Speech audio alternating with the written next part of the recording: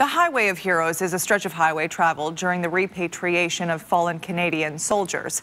A new addition to this tribute highway will honor every soldier that has given his or her life fighting for our country. As CTV's John Musselman reports, the first seeds of this project were planted today. You have a wonderful day.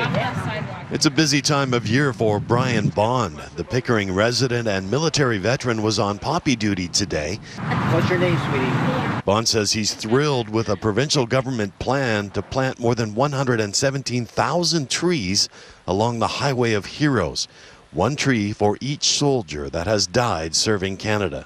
Well, it's more for the remembrance of these our young kids that go over and serve our country and getting to these situations where they give their life for their cause, for what they believe in.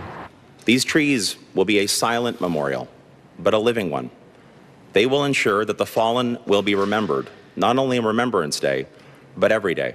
The stretch of highway was renamed the Highway of Heroes back in 2007. It stretches from Toronto to Trenton.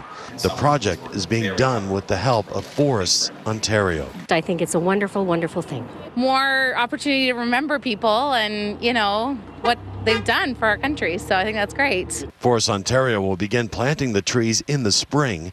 Two of the first trees were planted today during a special ceremony. 117,000 trees is a lot of trees. We're told this program will take about 5 years to complete. John Musselman, CTV News.